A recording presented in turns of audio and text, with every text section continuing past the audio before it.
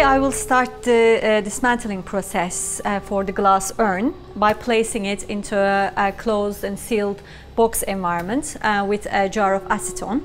And for this, my colleagues Sarah and Michael will be helping me because the object is quite large and awkward, so we're going to do the kind of placement of the object into the box together.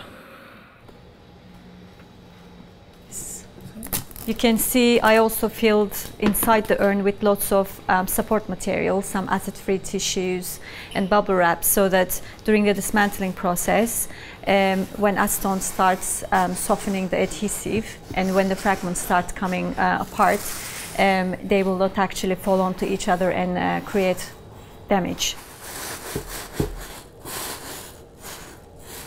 I am also now placing the acetone in a jar into our environment.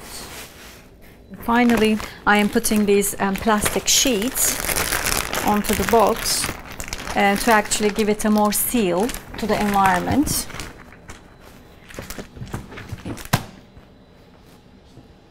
So during the next 2 days, I'll be checking the object to see if acetone is working and softening the old adhesive, and actually the dismantling process is happening.